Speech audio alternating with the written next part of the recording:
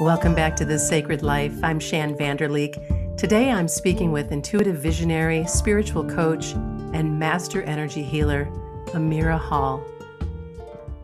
Amirah uses her expertise and skills acquired from her near-death experience to support individuals seeking greater fulfillment in their lives.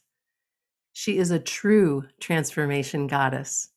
When she's not mentoring and teaching about manifesting miracles, she travels, dances, meditates, and enjoys healthy living. And later on in the conversation, she has an invitation that will take you on the wildest ride you can possibly imagine to Egypt. Welcome, Amirah. Oh, thank you. I got the magic carpet fired up with that introduction. Yes. I feel buzz in the air. Yes. Thank you. Thank you for having me. It's my pleasure. It's my pleasure. I'm so glad to have you here. And before we sat down today, I got quiet and pulled a card for our time together, a goddess card. And Anya, leap of faith, came up. And her message is take a risk and put your heart's true desire into action. And this card shows this woman, this angel, flying through the air, hands up in the air, beautiful sun breaking through the clouds behind her. She has wings and she's wrapped in gossamer. She's just stunning. And I wonder how that card and how Anya resonates with you. Wow, it's profound. I feel, and I've been saying this a lot lately. I found myself saying, yes, I'm riding on the wings of angels. And there's been a big shift in my own life, I would say in the last 3 to 4 months. And that's what I've been feeling. I've been feeling the angelic presence. I've been feeling the goddess and the feminine natural ability to attract whatever it is that I desire. I feel that really intensifying. There's an increase in vibration on the planet. It's like a calling, it's like an invitation, it's like a welcoming to remembering that Mm. within ourselves. I have definitely felt more presence, more support, whether it be angelic, ascended masters, or those who have loved me for always, than ever before. So definitely, I'm feeling that with you. I received the message not too long ago to launch a virtual group where I would connect with people's loved ones. And to my surprise, what's been happening as I'm a medium, messages from loved ones are coming in, but also the ascended masters and the angels. So there's been sort of like a party on down of the veil becoming lighter and our connections to life on the other side is growing, it's intensifying. The awareness that we exist beyond the here and now and fulfilling our purpose. Why is this happening? Why are we connecting with that? What is it that we're supposed to be doing? How about listening? That's a good start. How about that? And sometimes we need to be able to clear energy blocks in order to listen, in order to take action on what we came here to do and who we came here to be. You're so right on that. And a lot of people tell me, well, I don't get any signs from my angels or from my loved ones that they're trying to connect with. And it is a matter of being blocked, as you so succinctly said. It is a matter of foreign energy interfering with your flow, with your connection to your higher self, perhaps, or your connection with the unseen world. Or maybe it's just a long line of beliefs that you've been telling yourself unconsciously for a long time. Mm, And I have the gift to see those energetic blocks. And that is where we start. Absolutely everybody, no matter what it is that they're coming to me or reach out for assistance with, it begins with that. And you know where it really shows up is when we're in the womb, coming back to the divine feminine. yes. I like to say this as a metaphorical example. When we come into the human form, we're pure spirit. We're unadulterated. We got a mission. We got a blueprint. We come into the womb as this energy, and all we know is the safety, the warmth, the comfort, and Right? the vibration, because we are pure love. All we know and associate where we came from is love. But it's our mother's vibration or frequency. And we take that on thinking that's us.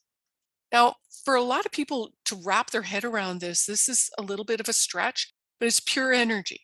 But unconsciously, you're absorbing mother's beliefs, feelings, her experiences, her world. And then we're born, we're matching our friends and colleagues and extended family, father, and teachers, and we go on with friends and on and on and on and on. And we don't realize we're this an accumulation, this archive of data, information, experiences of everybody else. Oh my gosh. Well, on that's kind of good news because all of what we a lot of our struggles aren't us. Right. It's I just spend a that lot of time asking myself, who does that belong to? Or whose voice is that? Or right. whose opinion is that really? Right. I love to know that when we hit puberty, what we're really trying to do unconsciously is release what we are not. We're trying to push out mom and dad's energy, the big people in our life, or the first people that were influencing us, and we rebel because we're trying to find that soul's message, that blueprint. Why am I here? Why am I here? I'm different. I know I'm different than everybody else that I'm with, right? We all feel that. And we seek out somebody that can understand us because we are different. Depending on the culture, I work with a lot of Middle Eastern people and Hispanic and different cultures. The Indian culture, they stay close together and they are so involved with each other's dynamics. And our culture here in the West, we have that way to separate, but we don't go into finding the buried treasure, so to speak. It's a process of separating those energies that aren't us Mm, to reconnect with what's already there. It's really very simple. I don't get involved with telling my clients who and what they should be doing because their soul and their essence knows what they're here to do. sure. It's It, just being a process of revealing like a sculpture. You know, when we sure. start to carve, let's say from a rock, we have to chisel away, and then that beautiful sculpture appears. When you're working with your clients, whether one on one or in a group session, where do you begin with clearing energy? What kind of practice do you lead them through? And can you lead us through a small clearing today?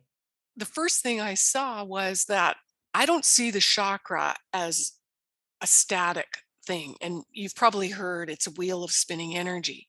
I almost see it as two wheels of energy that are spinning one clockwise, one counterclockwise within each other. And they're creating this dynamic kaleidoscope of patterns. So if you figure that each chakra has got this pattern emerging, when I tune into someone's vibration, one color or one aspect of that pattern will flash at me or trigger me to where I begin. Gotcha. It's very complex if we want to, with our intellect, try and dissect this. For me, it happens very quick. It's almost like I get a little video or a collage of starting points. Like, oh, I see, a block, let's say when you were 5 years old and someone locked you in a room or shut a door, and I see you crying and you can't have what you want. So it might be something like that that is long forgotten and seems to not even be relevant to today's issues. The first thing we do in all of my training is learning how to be grounded. Yes, yes, yes, yes. And a lot of people talk about this, and I mean teachers or mentors, but I'm not sure they know really how to be grounded. And I use the grounding cord from the base of my spine. So I envision a tube or a laser beam or a USB cord, and I secure it at the base of the spine, the first chakra, and I drop it to the where I envision the center of the earth. And then what I do is, as it's nice and taut, I give it a little tug, make sure it's anchored there. Then I give it permission to, in meditation, expand and meet the edge of my aura. So even if we did that right now, the tone of our conversation will get a lot more centered and present. Mhm. And you can maybe feel that yourself as I'm doing this for us. And then, even in my daily practice, if I'm washing the dishes or changing the bed sheets or getting in my car and driving, I practice being grounded.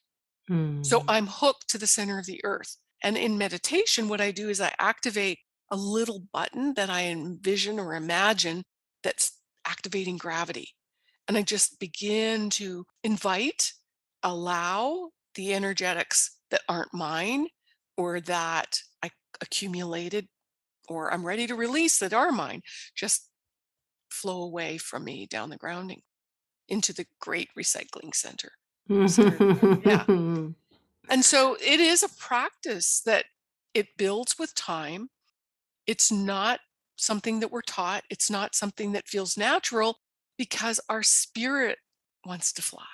Our spirit's very nature is to leave the body because that's what spirit does.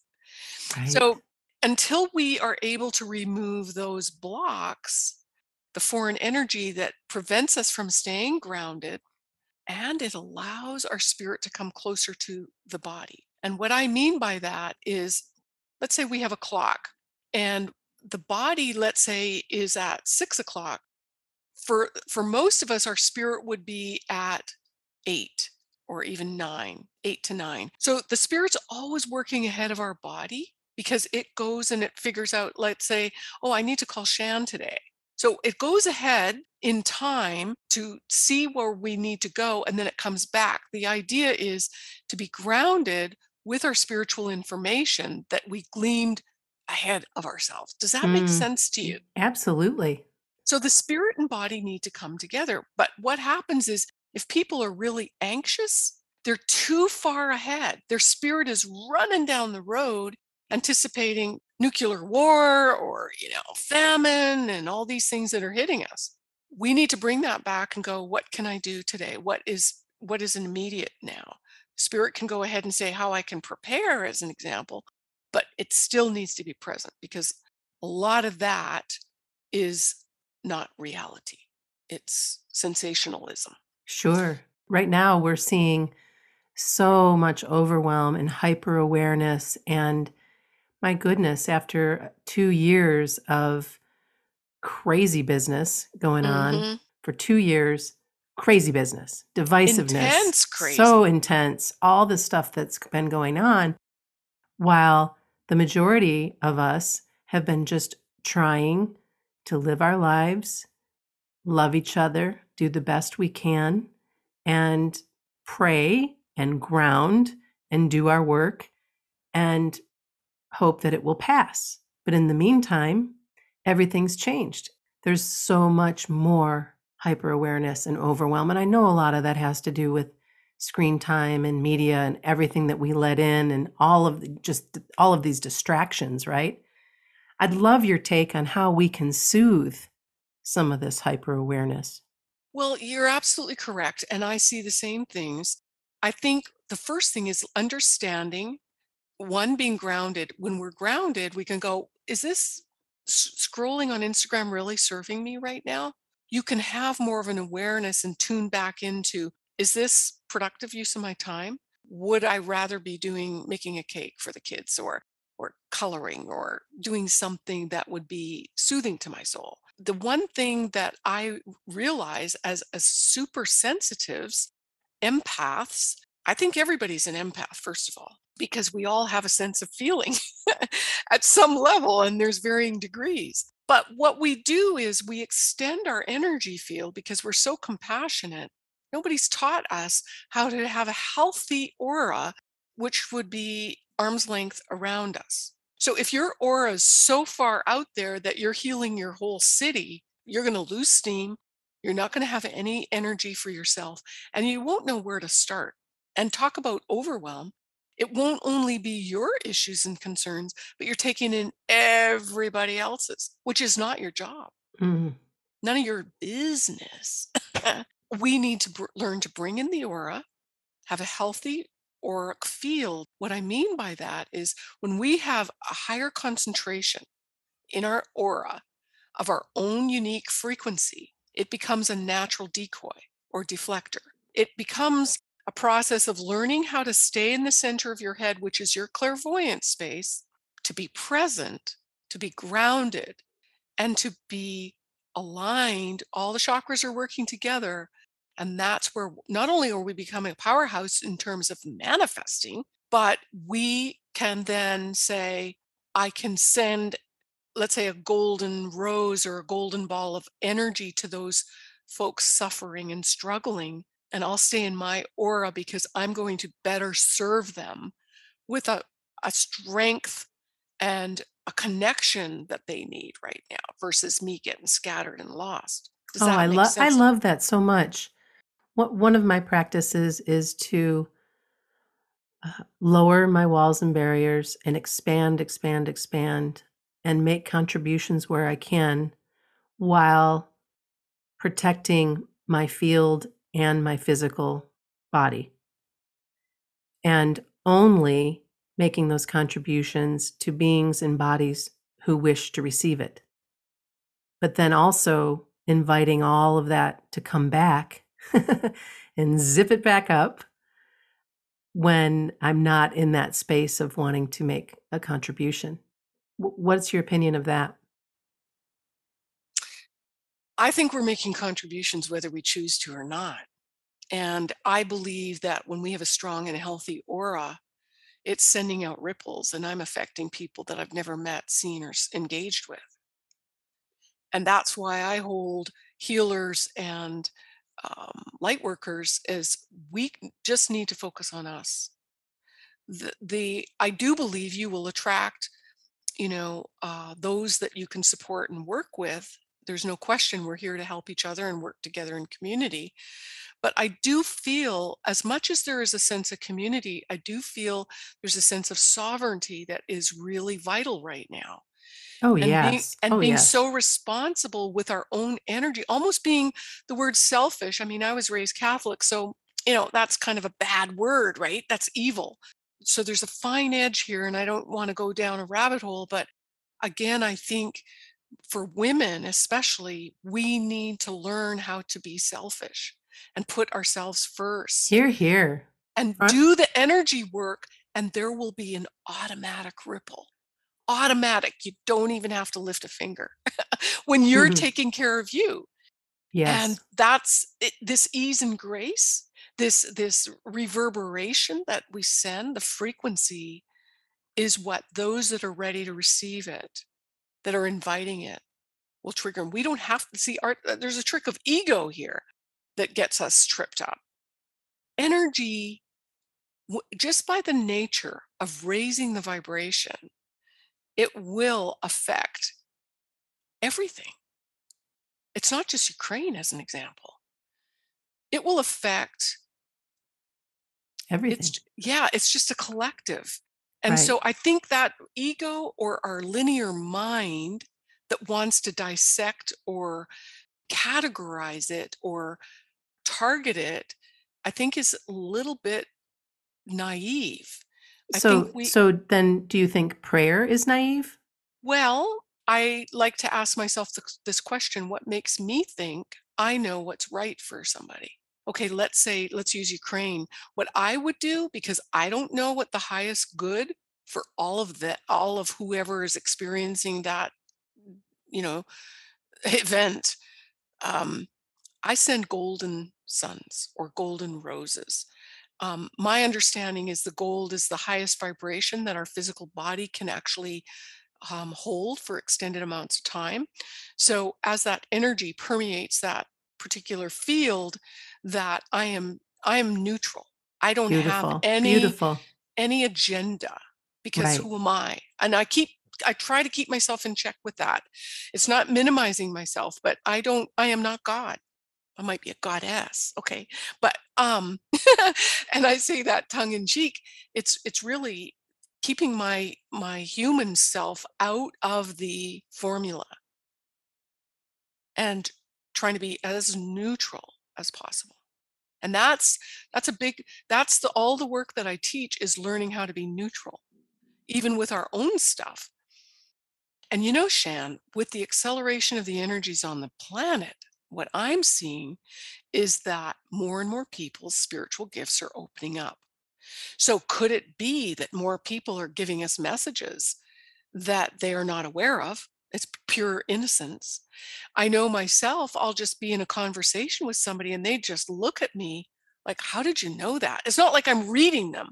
I'm Right. not even to have no intention of that. But this, their grandmother will just start coming through me. And I'll say something that their grandmother would say to them, and they take pause.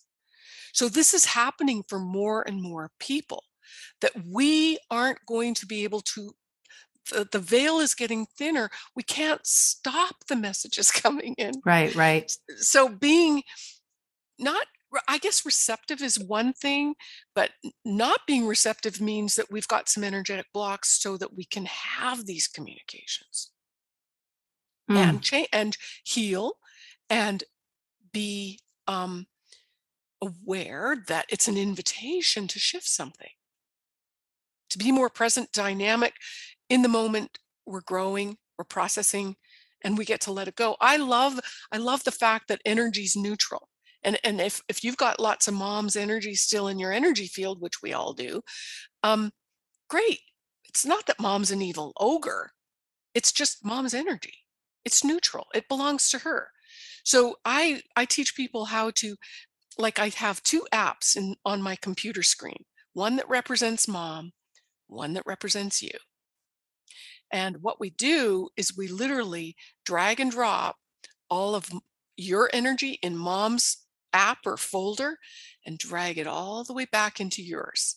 Oh, I And love it's, that. yeah, it's like if you've downloaded a movie or something, you watch, right, that little gauge and it tells you, okay, we're halfway done.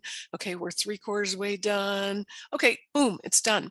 Then we drag and drop all of mom's energy that's in your energy field all the way back to mom.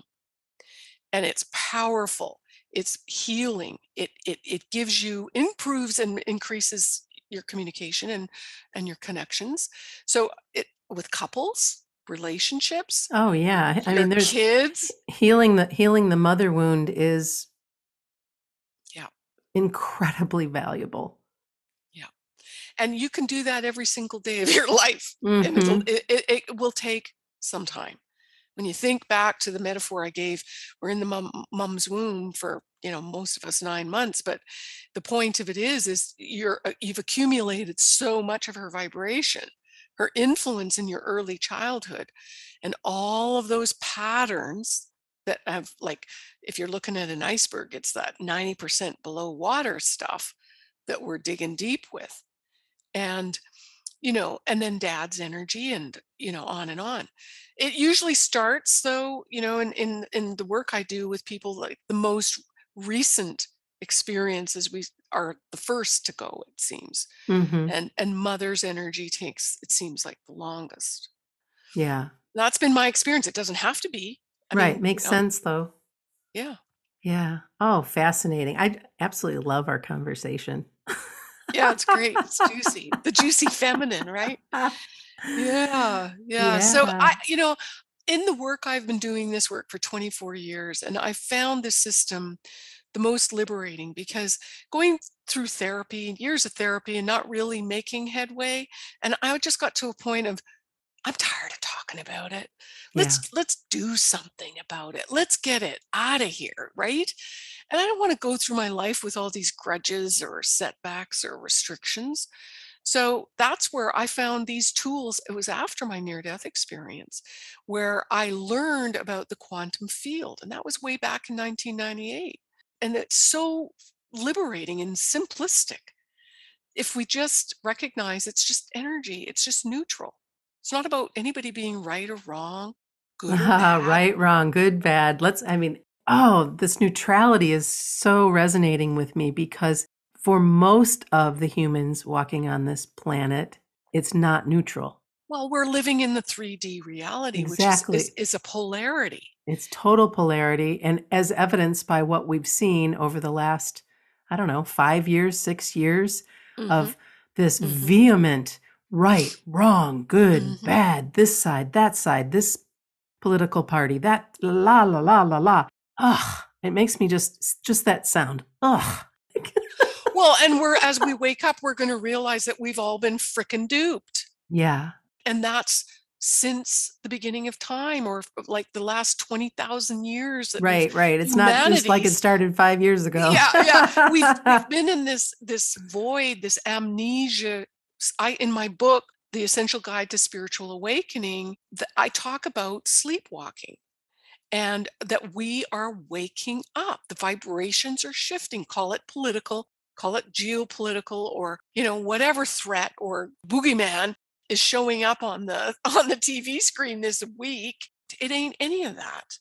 The bigger macro picture is that we are waking up out of a stupor, Yeah. humanity connecting to that spiritual aspect of who we are and aligning with the goddess, the feminine energy, men and women.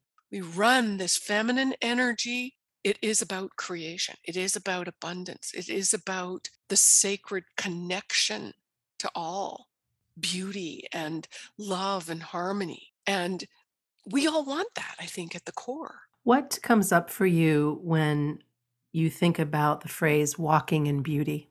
I feel abundant. I feel powerful. I feel it's like an effervescence, a union of everything that I am. And I'm not talking on the outside. I'm talking Right. about that feeling that I connect with. It's a gentleness. And when on my walks, there's a part of my path that I take regularly down by the river, and there's a concrete path, and there's grass on either sides. And then there's a portion where it's small little rocks. And I don't like walking on the rocks because it's so crunchy. And what I realized is that taking in the beauty all around me, I don't want to disturb that essence that I'm feeling. So I take myself onto the grass, and Mm. I've been walking lightly and paying attention to how I walk in my apartment, how I walk up the steps. How am I walking? This has been growing for me personally, of being light, Yes. being attentive to how I'm participating and my footprint on the planet, and creating that harmony along the way. That's my personal goal and objective. And it starts with, hey, your morning walk, I or love that. every step along the way. That leads me to your most favorite divine feminine ritual. I'm sure that walking is a part of it, but what else? For me, of course, meditation. That is the most important thing, I think. I do love my baths, walking and connecting with nature and the birds. Lately, cardinals have been coming to me. My dad comes to me as a cardinal. They show up, and it's been regular on my Mhm. path over the last few weeks. And so that's my hello in spirit, in nature. Um, Puts a smile on my face. Yeah. And you seem to me, from the outside looking in, to be living a sacred ritual. Your life is your sacred ritual. Would that be an accurate assessment? Gosh, and that touches me. I thank you. I'll acknowledge that. My purpose. I'm walking on purpose, Right, right. and I'm doing the work. It's not always been a cakewalk. I'm finally, I think, reaching a phase where could be the crone in me that's stepping into my power in ways that I never thought Yeah. possible. Perhaps. And yet here you are. Yeah, Well, and it's the reason why I beautiful. bring that forward is because when I asked you that question and it kind of caught you off guard, I almost giggled because in my opinion, it caught you off guard because it's the way you live. So how am I supposed to how am I supposed to identify this 1 or 2 or 3 things when being on purpose and living life the way that you are, the way that you're choosing to move through the world is your sacred life. Yes.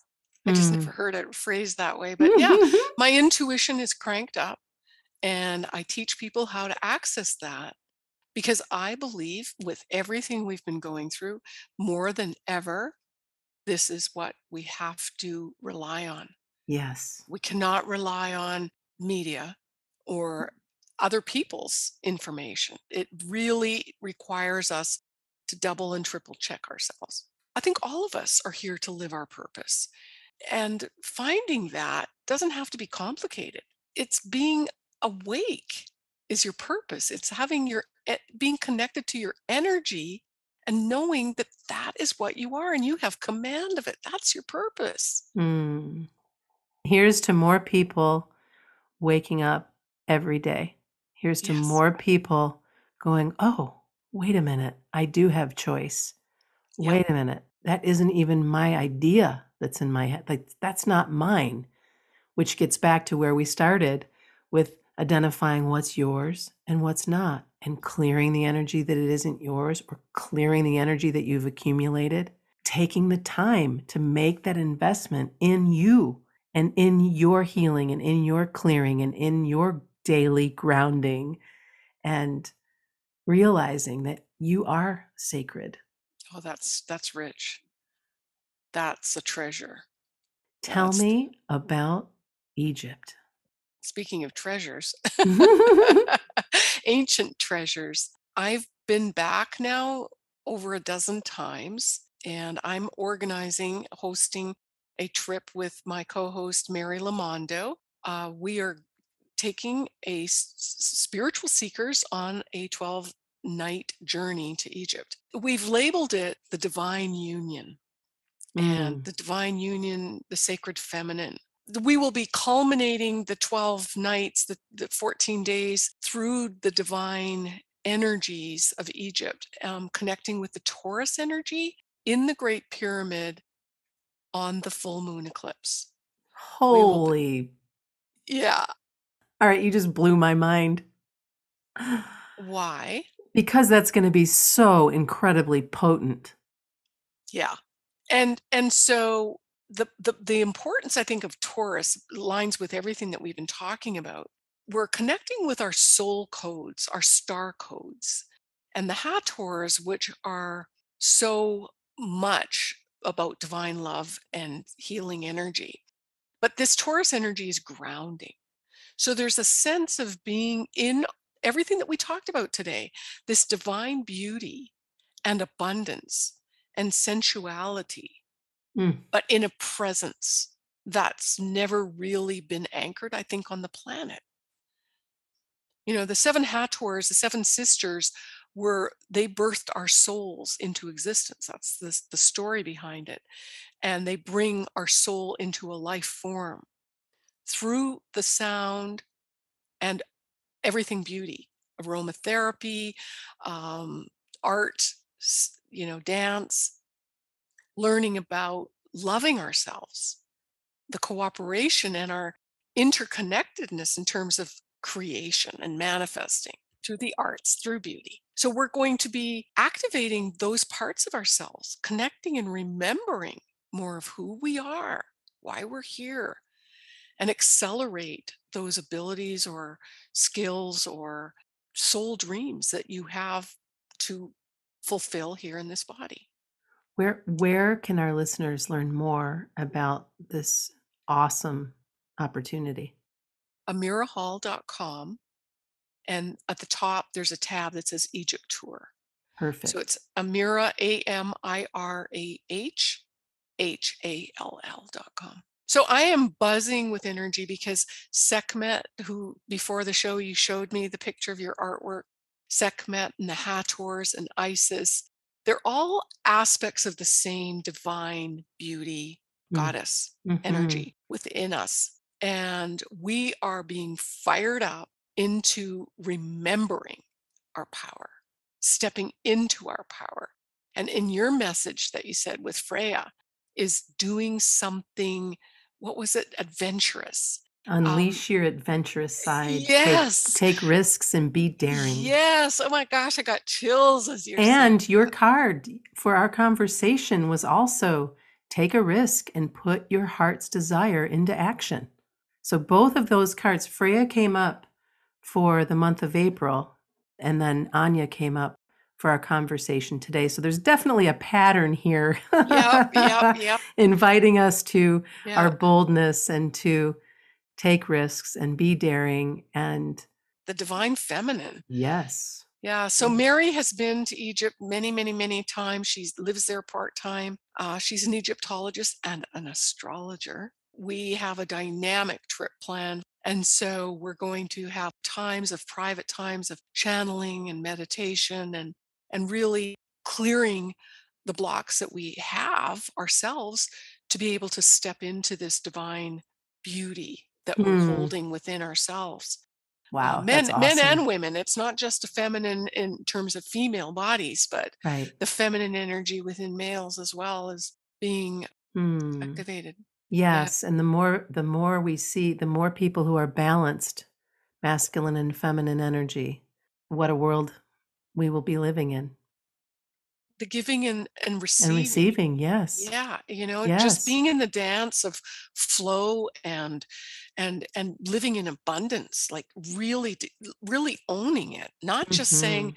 affirmations till you're blue in the face, but it's like being in the matrix of abundance.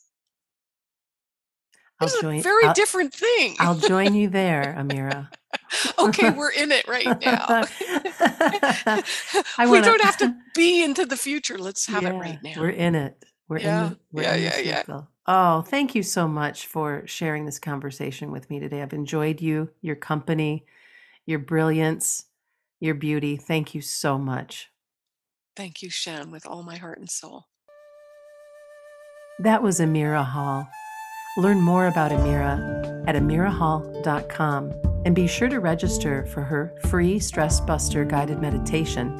And you'll also want to check out her new release, An Essential Guide to Spiritual Awakening. She also has a new coloring book called Vibe High and Watch Magic Unfold. Again, that's amirahhall.com.